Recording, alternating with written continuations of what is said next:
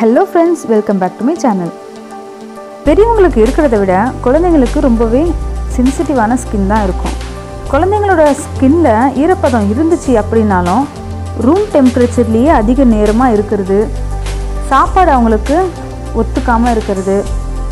Allergy, climate மாறுறது. இந்த மாதிரியான விஷயங்களால குழந்தைகளுக்கு ஸ்கின் ரொம்பவே ட்ரை ஆயிடும். ஸோ இந்த கை குழந்தைகளுக்கு ஸ்கின்ல சருமத்தில் பாதிப்பு வந்துச்சுன்னா எப்படி அதை க்யூர் பண்ணுறது அப்படின்றதுக்கான சில டிப்ஸ் அண்ட் ஐடியாஸ் எனக்கு தெரிஞ்சது உங்களுக்கு நான் ஷேர் பண்ணுறேன். First moisturisers. குழந்தைய குளிப்பாட்டினதுக்கு அப்புறமா ஹைப்போ அலர்ஜெனிக் லோஷன் அப்படி இல்லை அப்படின்னா ஏதாவது ஒரு ஆயில் வச்சு நம்ம லேசாக மசாஜ் செஞ்சிடணும். மசாஜ் செஞ்சுட்டு அப்படியே அதிகமாக பண்ணிடாதீங்க. குளிப்பாட்டினதுக்கு அப்புறமா தான் நான் சொல்கிறேன். மசாஜ் செஞ்சு விடுங்க லைட்டாக, அதாவது ரொம்ப ட்ரை ஸ்கின் இல்லாமல் பார்த்துக்கணும். நம்ம செஞ்சு விட்டீங்க அப்படின்னா இது நம்ம குழந்தைங்களோட ஸ்கின்னை எப்போவுமே நல்ல ஒரு மாய்ஸ்சரைஸாக வச்சுருக்கோம். நெக்ஸ்ட்டு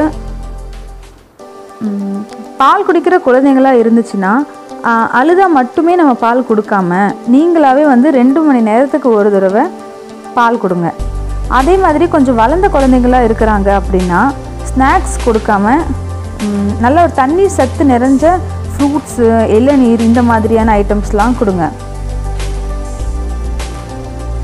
நெக்ஸ்ட்டு ஓட்ஸ் குளியல் அப்படின்னா பார்த்தீங்கன்னா குழந்தைங்களுடைய ஸ்கின் அதிகமாக வறண்டு போயிருக்குது, என்ன பண்ணுறதுன்னு தெரியல அப்படின்னா அதுக்கு ஒரே ஒரு தீர்வு ஓட்ஸ் குளியல். இது ரொம்பவே நல்ல ஒரு எஃபெக்ட் கொடுக்கும்.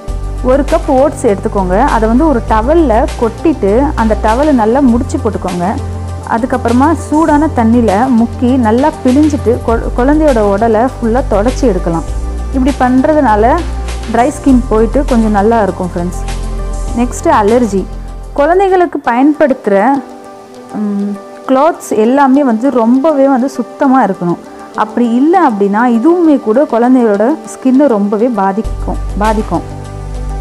நம்ம ஒரு புது ட்ரெஸ் வாங்குகிறோம் குழந்தைக்கு அப்படின்னா அதை ஃபஸ்ட்டு நம்ம நல்லா அலசி அதாவது காய வச்சுட்டு நல்லா ட்ரை பண்ணிவிட்டு அதுக்கப்புறமா தான் நம்ம குழந்தைங்களுக்கு யூஸ் பண்ணணும். அப்படியே போடக்கூடாது. ஸோ அது கூட அலர்ஜிக்கு எவ்வளவோ வாய்ப்பு இருக்குது. ஸ்கின்னில் பொறியாக வந்தாலோ அப்படி இல்லாட்டி அலர்ஜி ஏற்பட்டாலோ சுத்தமான தண்ணியை வச்சு தொடச்சி எடுத்துருங்க. அப்போ கொஞ்சம் சரியாயிடும். பெரும்பாலும் ஆரம்ப மாதங்களில் கை குழந்தைங்களுக்கு சொல்கிறேன், ஆரம்ப மாதங்களில் இந்த மாதிரியான சரும பிரச்சனைகள் வர்றது கொஞ்சம் சகஜம்தான். ஸோ இதுக்காக பயப்படாதீங்க. பட் அதே மாதிரி இருக்குது அப்படின்னா கண்டிப்பாக டாக்டரை போய்ட்டு கன்சல்ட் பண்ணுங்கள். Next diaper rashes. இன்றைக்கி எல்லா குழந்தைகளுக்குமே நம்ம கண்டிப்பாக டயப்பர் யூஸ் பண்ணிட்டு தான் இருக்கோம்.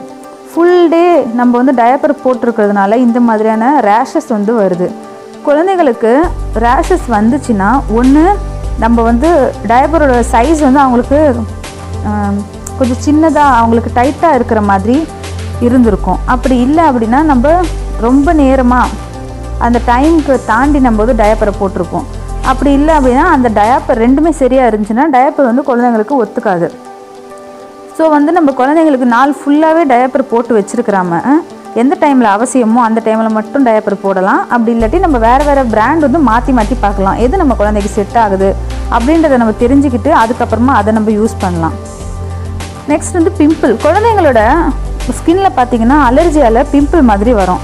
இதுக்கு குழந்தைகள் நம்ம ரொம்ப சுத்தமாக வச்சுருந்தாலே போதும். 2-3 நாளில் இதுவே தானாக சரியாக போயிடும். எக்ஸிமா குழந்தைங்களுக்கு பெரும்பாலும் முகத்தில் தான் ஏற்படுது.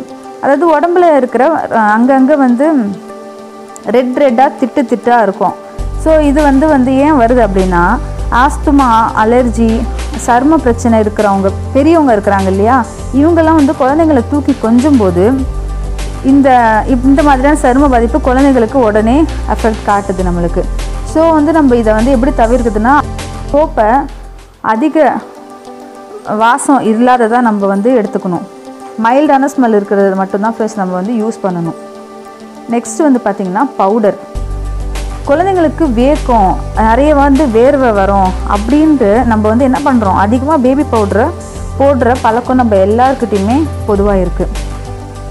உண்மையிலேயே பார்த்திங்கன்னா குழந்தைங்களுக்கு பவுடர் அவசியமே இல்லை. அப்படி போட்டாலும் லேசாக போட்டாலே போதும். அதிகமாக பவுடர் முகத்தில் நம்ம அடிக்கிறதுனால அவங்க வந்து அந்த பவுடரை வந்து சுவாசித்து நுரையீரல் பாதிப்பு வந்து ஏற்படுது. நெக்ஸ்ட்டு குளிக்கிறது. குழந்தைய வந்து டெய்லி நம்ம குளிக்க வைக்கணும் அப்படின்ற அவசியம் இல்லை. இந்த மாதிரி கிளைமேட் சேஞ்சிங் டைமில் நம்ம குழந்தைய வாரத்தில் 3 நாள் குளிப்பாட்டினாலே போதும்.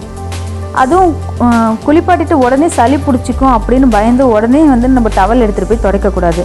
குறைஞ்சொரு 10 நிமிஷமாச்சும் அந்த தண்ணி அவங்க உடம்புல இருக்கணும். வெது வெதுப்பான நீரில் மட்டும்தான் ஃப்ரெண்ட்ஸ் குளிப்பாட்டணும் குழந்தைங்கள. Next soap. நம்ம யூஸ் பண்ணுற சோப் அதிகமாக வாசனையாக இருந்துச்சு அப்படின்னா அதை ஸ்டாப் பண்ணிவிட்டு ஸ்டாண்டர்ட் சோப் வாங்குறதுக்கு பதிலாக குழந்தைங்களுக்கு ஹைப்போ அலர்ஜினிக் சோப் வந்து ஷாப்பில் வந்து கிடைக்குது. அதை வந்து நம்ம யூஸ் பண்ணலாம். நெக்ஸ்ட்டு வந்து ட்ரெஸ்ஸு. வின்டர் சீசன் வரப்போகுது அப்படின்றதுக்காக குழந்தைய பாதுகாக்கிறேன் அப்படின்ற பேரில் ஸ்வெட்டரு குல்லா அப்படின்ற நாள் ஃபுல்லாகவும் போட்டு வச்சுருந்து அந்த குழந்தைக்கு ரொம்பவே வந்து ஒரு இடைஞ்சலாக இருக்கும். ஆனால் அதால் சொல்ல முடியாது. அதனால் நம்மளே அதை புரிஞ்சுக்கிட்டு இந்த மாதிரியான விஷயங்களை நம்ம தவிர்க்கணும். நம்ம ரொம்ப நேரம் டைட்டான ட்ரெஸ்ஸே போட்டு வச்சுருந்தா, ஸ்வெட்டர் மாதிரியான ட்ரெஸ்ஸுகளை போட்டு வச்சுருந்தா வேர்வை வெளியே வர வழி இல்லாமல் என்ன பண்ணோன்னா அது ஸ்கின்னிலே வந்து பாதிப்பை ஏற்படுத்தும். அதுக்கப்புறம் நம்மளுக்கு தான் ரொம்ப கஷ்டம். ஸோ ஃப்ரெண்ட்ஸ், எனக்கு தெரிஞ்ச நான் யூஸ் பண்ணுற சில டிப்ஸ்லாம் உங்கள்கிட்ட ஷேர் பண்ணியிருக்கேன். அண்ட் மறக்காமல் நம்ம சேனலுக்கு சப்ஸ்கிரைப் பண்ணுங்கள். தேங்க்யூ ஃப்ரெண்ட்ஸ், என் வீடியோ கிளிக் பண்ணி வாட்ச் பண்ணதுக்கு. நெக்ஸ்ட் வீடியோவில் பார்ப்போம். Keep smile and support.